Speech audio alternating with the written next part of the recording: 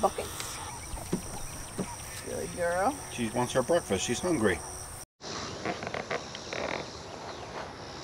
I worked some bees this morning. Check them out. See how they're doing. Oh goodness. Never fails. You get an itch, but you can't scratch and sneeze when you got a veil on, right? Right.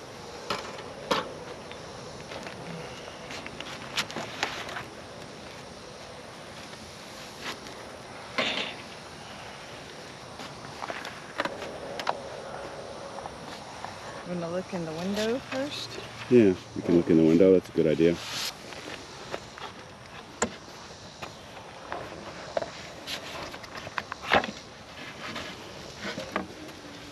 Oh man, they've built all the way out to the follower board.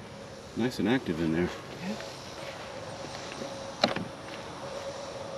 Some dirt daubers. Oh, nice dogs. You know things. Somewhere.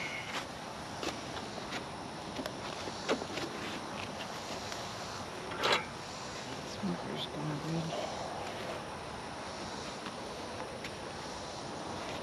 Glued it all down.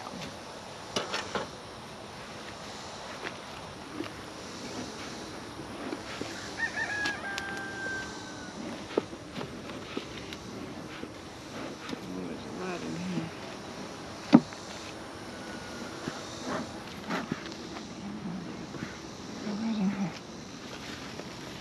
Well, they are starting on this last board. We're just in time. Just in time? Stop. Yeah, look.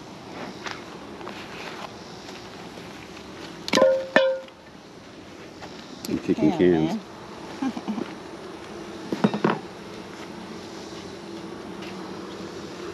Look. Oh yeah, they are on the last one.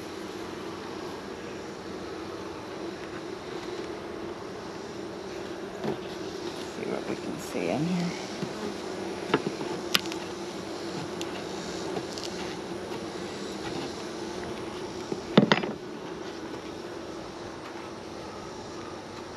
Is this the first time we've checked on them since? No, probably the second or third. Second or third? Having to come back out. Well, a nice straight comb. So far so good, huh? Stay in there, girls. You need to come out. I want to see a big one. This one is.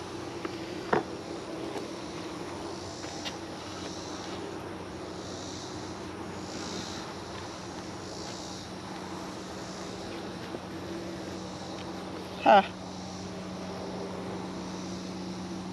You're starting to put honey in. Get some capped honey there at the top. Yeah, the bottom is. A little odd Looks shape, like but an older okay. comb, but we haven't seen this comb before because that shape. I'd remembered that shape. I think so too. It's like the Alps upside down.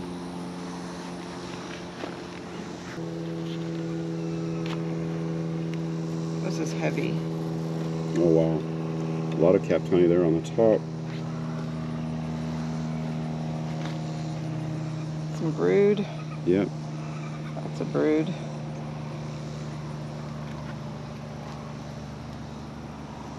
Our queen is marked blue, isn't she? Yeah. Let me see. Blue for 2021.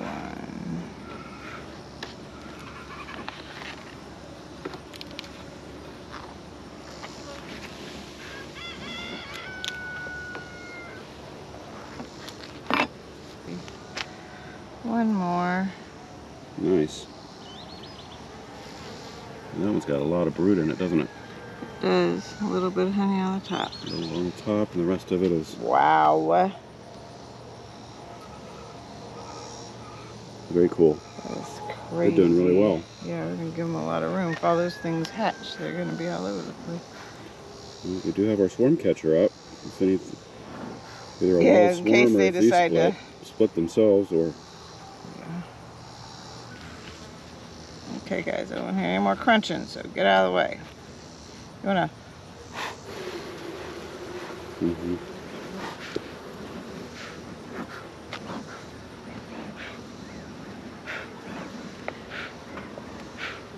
Okay, I'm sorry. I shouldn't have blown on you. Do I have bad breath? I'm sorry. I just don't want to squish you. Brush them which way do you want them to go? Just Out of this that crevice.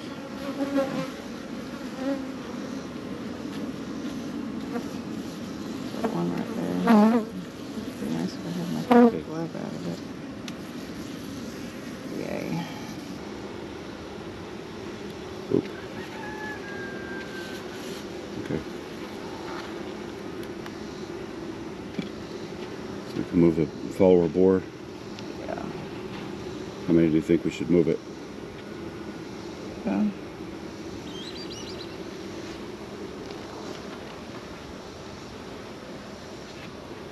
Four. That sounds good. Three are already stuck together. Comb at the top. Oh, there's a stick down there from the feeder. They stuck it down. Propolis is king, man.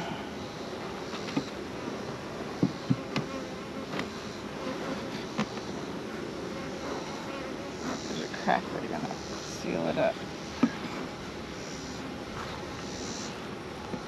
Okay, they're fine. What are you spraying? Okay.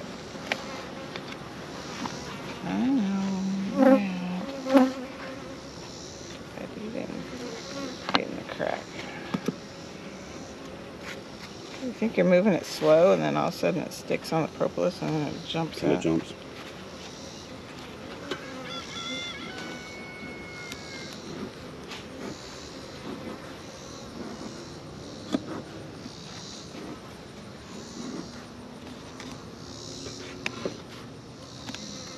Is that 4?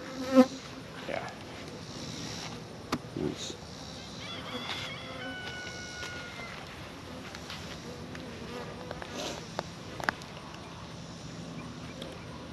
There's a lot of bees in there. Happy bees. Okay, you're good for another little bit. I'm sorry, Mr. B. Miss B. Sorry. Yep. You have one in.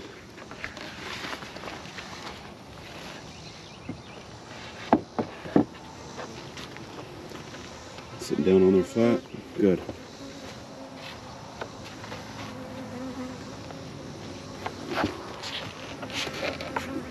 Poked up. Now Okay. she's over on you. Yep. Here's the shade.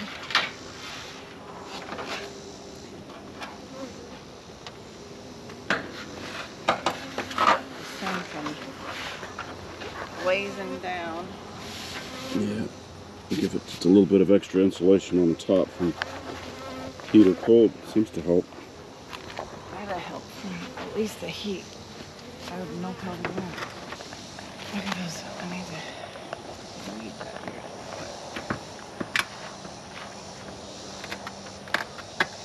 There. Now it's not too blazing hot. Cool. Almost full. All right.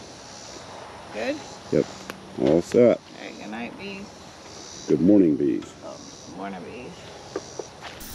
So we had a good season growing tomatoes, but we sure have learned a lot. Still got a lot of these guys producing, putting on some really pretty nice tomatoes.